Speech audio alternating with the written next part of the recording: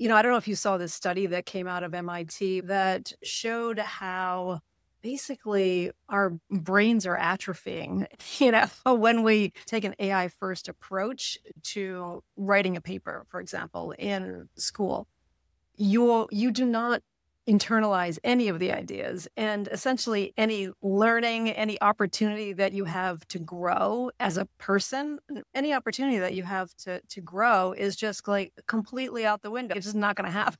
I have real concerns about that as somebody who worries a lot about like what happens to the next generation of writers and creatives and marketers in a world where we don't have to think about like writing first. We don't have to worry about our own ideas. We can just fire up AI and ask AI what it thinks as a start point.